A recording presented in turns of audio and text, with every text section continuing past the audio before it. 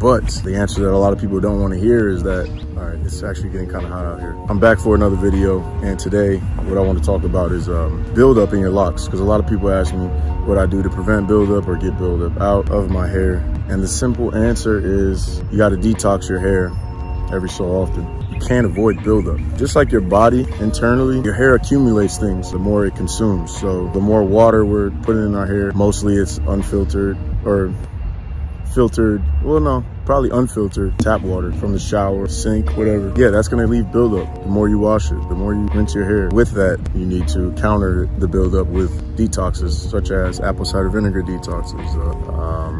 That's pretty much the main one. I mean, you do baking soda rinses. You can't avoid buildup. What you can do is prevent an excess of buildup, and you can counter that buildup with detoxing your hair. So just like you would detox your body, you know, every so often, or some people like to detox daily, but you can overdo detoxing. And this is not medical advice. This is just through my experience, what I've learned. So you don't want to over detox. Like, you're not going to do an apple cider vinegar rinse with your hair every day, but every 3 months, every 6 months, every couple months, yeah, that's what you're gonna want to do if you have like freeform type locks. Because when you have these type of locks, you're not going to the salon and getting them manicured and getting them separated and washed constantly. So it's gonna leave more buildup because they're getting thicker. And what I've noticed is, like, with locks that I have separated, I will see a little bit of buildup where the separation happened. When I pulled these two together, there was a little bit of white buildup from soap and aloe vera and just things that I've put in my hair. To like this one, there's probably some buildup in there. I would put money on it, actually. But that doesn't mean my hair is dirty. It's an accumulation of soap and, you know, things from the water, some impurities in the water,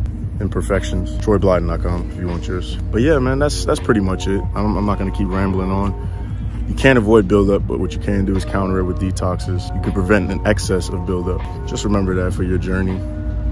This has been Troy. Love to all of y'all. Peace.